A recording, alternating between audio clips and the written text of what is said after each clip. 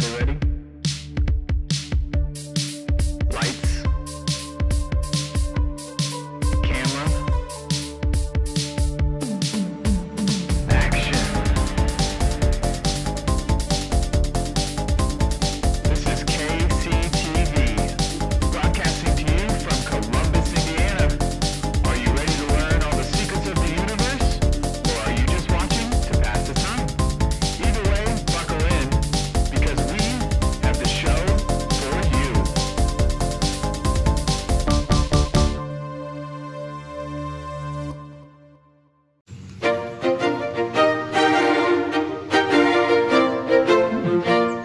My goodness, this art is quite exquisite. What a fine gallery. However, all of these pieces are missing something. It's a fine little detail. I just can't quite put my finger on it. This art isn't messy enough!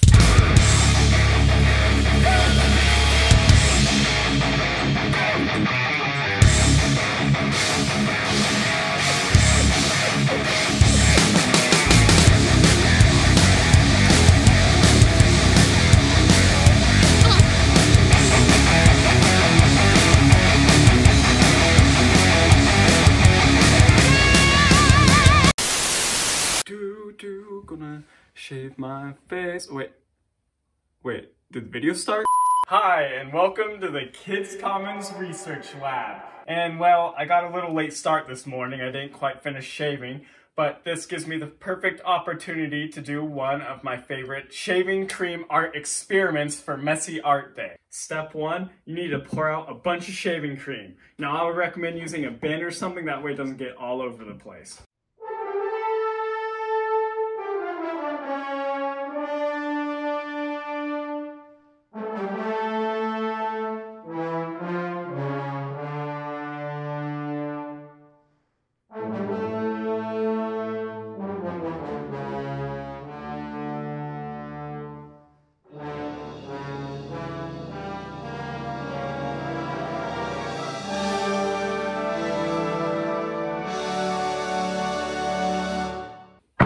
Perfect. Next, roll up your lab coat sleeves, that way you don't get any shaving cream on them. And you're going to use your hands and you're just going to flatten your mound of shaving cream out, so that way you have a nice even surface of shaving cream. High five. Next, you're just going to add a few drops of watercolor or food dye into your shaving cream. There you go. Now you're going to use either a fork, a pencil, a toothpick, something that you can use to just kind of swirl around the colors. And when you do this, you don't want to mix it too much, otherwise the color will mix together. You want them to kind of stay separated, but still have a nice swirly texture to it. Just like that.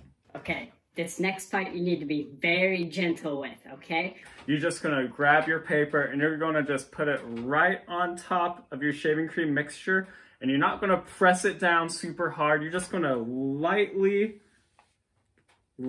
press on it, just a little bit. Now what's happening is all the watercolor and food dye or whatever it is you put in your shaving cream is going to soak into the paper, but the shaving cream won't soak into it. And because of that, you're going to get a really cool swirl or marble pattern on this piece of paper, because only the color is getting absorbed into the paper. All right, everyone, this is the moment of truth to see our final creation here. Drum roll, please.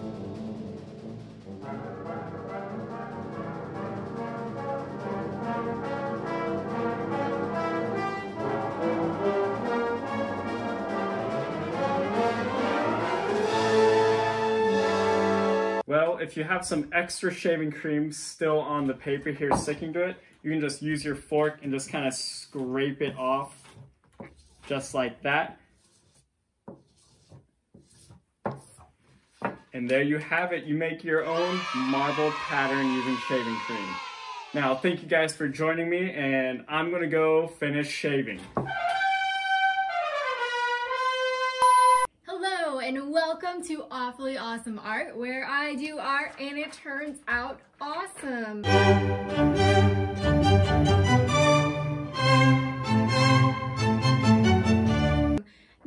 because springtime is here, I decided that I would practice drawing different kinds of bugs that you see outside. So you can see my beautiful picture of a ladybug here. Although I have to say, I don't think I've ever seen a ladybug that looks quite like this, but that's okay. I'm sure you can tell by now that I love to do crafts that are super messy, which is why I'm so excited because our theme this week is messy art. Amazing, it makes me so happy. I just need to do a 10-second happy dance real quick. Happy dance, happy dance, happy dance, happy dance. Ooh, ooh, ooh, ooh. Happy dance. Now that that's out of the way, it's time to introduce this week's craft, which is going to be creating marbled paper. And we are going to use oil and watercolors to do this. Now, if I remember correctly, we learned in our volcanoes video from Nick that oil and water don't mix. So I decided that this would be a cool craft if we add some color to the water and then figure out what kind of cool design comes out on the paper when we try to mix oil and water. So let's see what happens. For this craft, you will need some oil, and make sure you put it either in a cup that you can use an eyedropper with or in a squeegee bottle. You will also need some watercolors, and you can just pick a couple colors. You will need some sort of deep tray that you can put the watercolor in, and then you'll need some thick paper that you can put on top of your watercolor and oil mixture.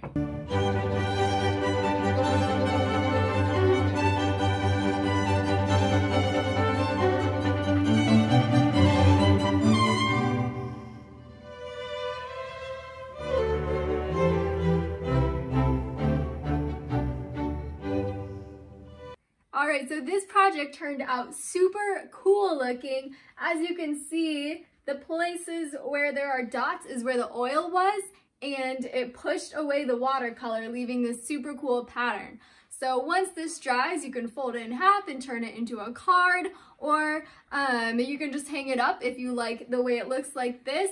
And don't forget to add it to your awfully awesome art wall. Alright, thanks for joining me, and we'll see you next time. We've all seen artwork like this before. Stale, crusty, ancient chips, gray-haired, boring. Drop the brush, Grandma. We want messy art. Wild, crazy, fun, exciting, unique. Get back to bingo, Grandpa. Okay. And let the messy artist take over.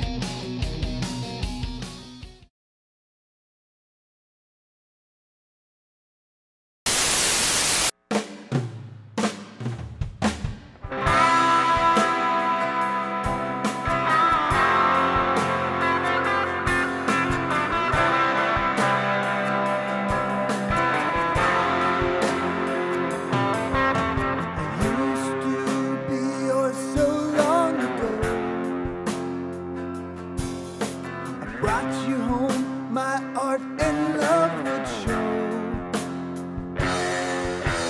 Now things have changed, my love is turning strange. You hate my splatter paintings, my chest just started aching. Oh, messy art, oh, messy art. Why must my art direction tear my life apart? Oh, messy art, oh, messy art. Why must you make a mess of my heart?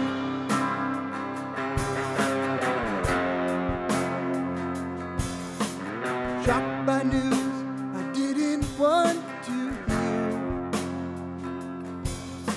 I splatter painted to drown out all the tears. But then I looked right down at these paintings on the ground. This is just a stupid fad. My paintings were so bad. Oh, messy art, oh, messy